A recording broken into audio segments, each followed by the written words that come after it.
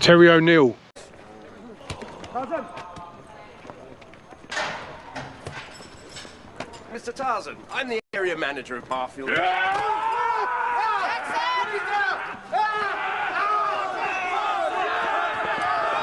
An extremely dangerous fighter with amazing speed, skill, power and agility. He was involved in hundreds of street fights and brutal battles, all whilst working on the doors in Liverpool. He is Britain's greatest karate practitioner. He became an author, an actor. Why has he got stabbed? It's nothing serious, just a cut across the thigh, you know. It's only superficial, 11 stitches. And worked alongside Arnold Schwarzenegger in big movies like Predator, Commando and Conan, even becoming good friends with Arnold. Terry worked as a doorman alongside his friends and fellow martial arts experts Gary Spiers, known as the Deadliest street fighter, who in his prime was a real force to be reckoned with and a brutally effective street fighter when needed. The head is a very dangerous weapon, and as a blow to defend against it, the elbow is one of the best forms of defense against it.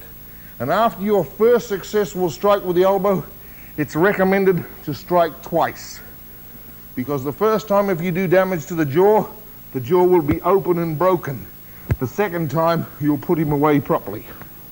He also worked the doors with Dennis Martin, self-defense legend, who would later become a top professional bodyguard. So Terry O'Neill was born in February 1948 in Liverpool, and as a child lived in Benson Street, which is off of Mount Pleasant. Terry's first inspiration to want to train and to become fit and strong and to be able to fight came from the Tarzan books and the weekly magazines that were out in those days. Tarzan books would show Tarzan having to fight against the natives. This inspired Terry to want to train his body to be muscular, agile and fast, and he wanted to learn to fight and be able to defend himself. And he certainly built himself an impressive physique with all the hard work and weight training. Years later, Terry would play a popular character in the 1995 TV series The Governor. His character, Victor Braithwaite, was nicknamed Tarzan, and he was a very tough, muscular, strong and dangerous inmate who loved training and exercising. The character reminded me very much of Charlie Bronson. His character, Victor Braithwaite, was one of the most feared and respected men in the on-screen prison. After first practicing judo, Terry would start karate training at the age of 15. He would go on to train with instructors Andy Sherry, Vernon Bell and Tetsuji Murakami, and gained his black belt from Sensei Enoida. He honed his skills and would eventually become known as Britain's greatest karate practitioner. But going back to when he was 16 years old, he started doing door work at a place called the Tower Ballroom. The job was offered to Terry by a well-known wrestler named Tommy McNally. They would go on to be good friends. It was whilst working as a doorman, Terry was told, because he was quite small, he was told to wear a few jumpers to pump himself up, to make himself look bigger. He started weight training in the Universal Health Studio at around 12 stone. But with a good diet, hard work, he soon gained a lot of muscle, which meant he could take off the jumpers. Terry would also work the door at the Cavern Club, made famous by the Beatles. He worked the door with powerhouse and gentle giant Tony Buck, who was a wrestling gold medalist in the Commonwealth Games in Perth 1962. And as a British heavyweight wrestling champion, he remained unbeaten for 15 years. Tony Buck was very well known and respected in the area, a lovely man with amazing strength and known as a gentle giant. Tony had been seen on occasion to carry 2 fully grown men out of the club, one under each arm. He worked the doors right into his 70s. Tony sadly passed away in 2021 at the age of 87. As expected, there were many fights to deal with in the club. Terry was once looking after Petuda Clark, and whilst walking through the club, he was hit from behind by a woman holding a chair. Terry disarmed her.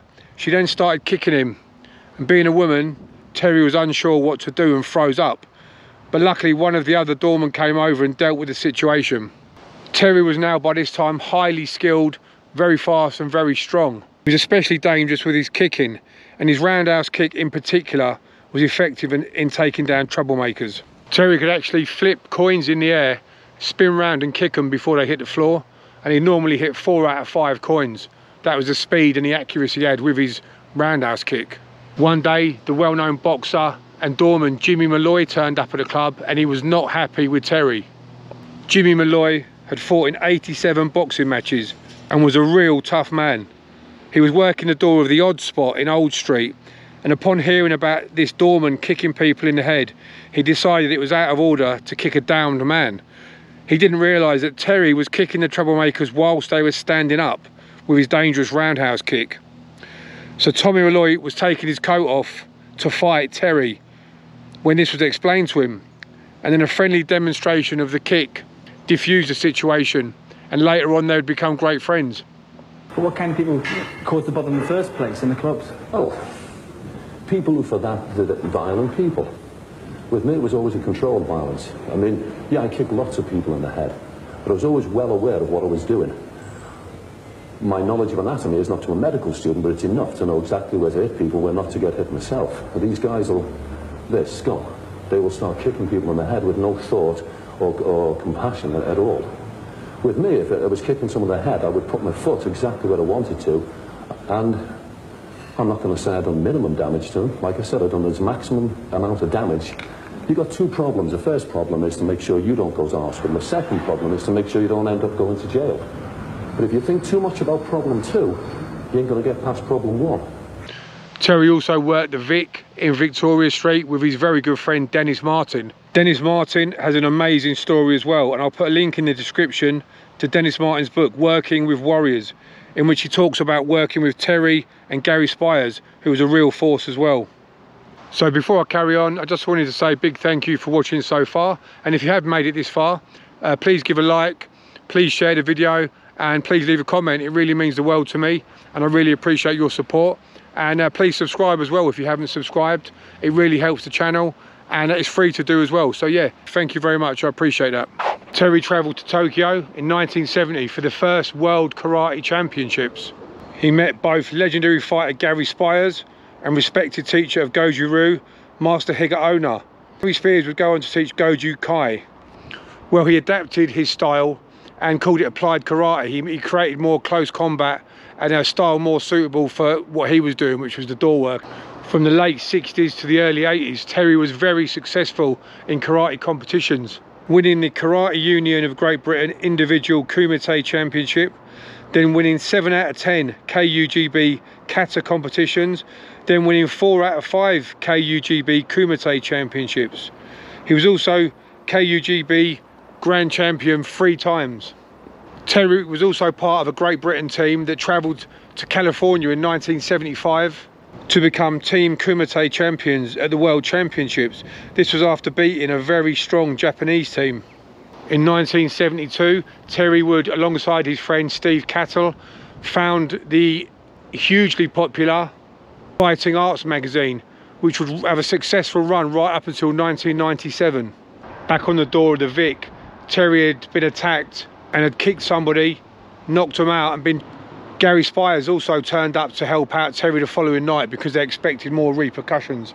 So Gary turned up, tooled up, and ready to go to battle. Back in those days, door work was different.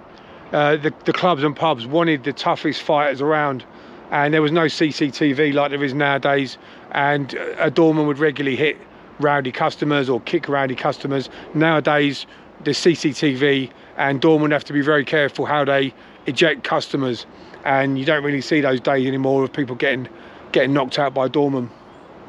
Now, I never met Terry, I didn't know Terry, but from what I've heard, he was a real good laugh to be around, always messing around, joking about, practical jokes, and real good fun to be around. I did live up in Liverpool for a year, and I've got a lot of Scouse friends that live in Liverpool, and they live in Milton Keynes, and I've got to say they are all a really good laugh. If he needed to do it, he could turn it on, and he could be extremely dangerous.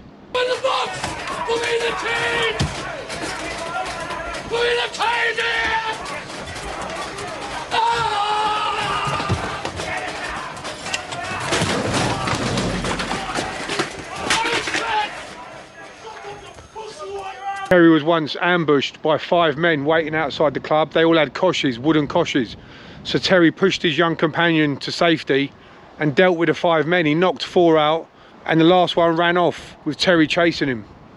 Now, Terry had bumped into Arnold Schwarzenegger at an airport one time, and they got chatting and became friends, and they kept in touch. So Terry was actually on set in Mexico with Arnold for Commando, and in 1984 Terry appeared in the very first of his many movie roles. He appeared in Conan the Destroyer with Arnie, and he would also be on other film sets to help choreograph the fight scenes with Arnold and other cast members. In the early 90s, Terry also starred in one of Linda LaPlante's critically acclaimed TV series, Civvies. Oi, Malone, this place giving you all clear, is it? You and your mob drinking, no places.